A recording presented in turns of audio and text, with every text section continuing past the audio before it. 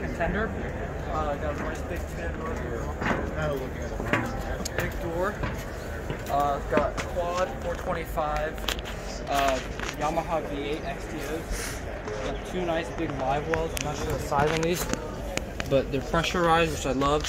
I'm guessing it's about 40 gallons right here. 40 gallon live well right here. I love this clear top on these new center consoles where you can see in your bait. You can see what's going on in the live well. Got a big bench seat on the back here. I believe this does fold down. Got storage here, storage here. Got another live well right here. This one looks like a 90 gallon. That's a big live well. Got a frigid, yeah, it's a frigid cooler right here. We got rod holders up here. We got drip cup holders. We got tackle storage. Space to store your tackle.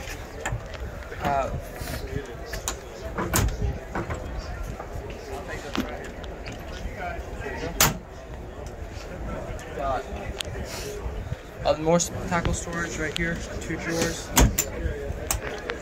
They do have a tower option. This would be where you go up to the top. Plenty of rod holders. Got plenty of rod holders down the side. Lots of on this one right here, we have the 3 chairs, and then we have a bench seat in the back. Very comfortable chairs. I do believe there's storage under these chairs. If I can open it. Plenty of tackle storage. And these captain chairs up here. You can sit up nice and high. You can see over everything. If you're driving in rough weather or something, this is 44.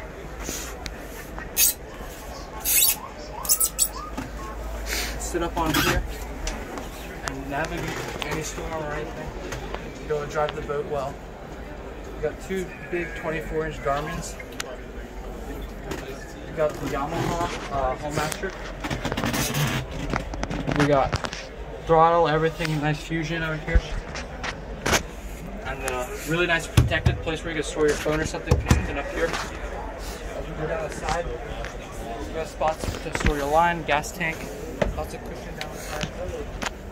We got a nice big chair right here to sit back, relax while you're running. I do believe there's a cooler underneath here. And you have to take these pieces off to get here. And up here we got plenty of space to fight a fish. Me personally, I like it where I can kite fish. This boat is more of like a cruising boat rather than a kite fishing boat. But you could have plenty of space to walk up on the bow. Put plenty of rod holders up here and fight any fish up here. Kite fish off of this. Anchor box.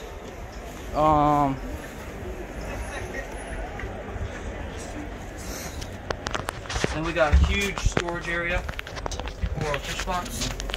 Go inside. Okay, I'm about 6 feet tall, and I could fit in here. Probably put a couple bodies in here, and lots of space if you want to store luggage, like if you're going to the Bahamas or something. And then there's lots of storage in the deck. More storage.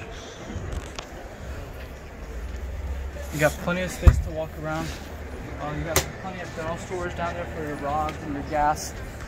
Even spear guns you could do down here. This does have a generator on it, I believe. And this console. So here, come around.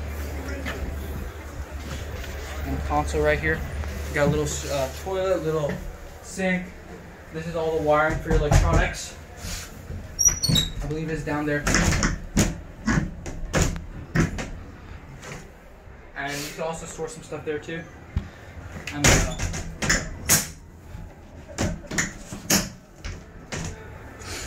close it.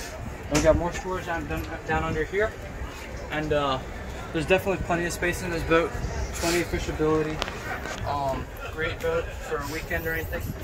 This boat, it's a boat show special 700 because it's normally around 716 with the quad 425 XTO V8 Yamahas.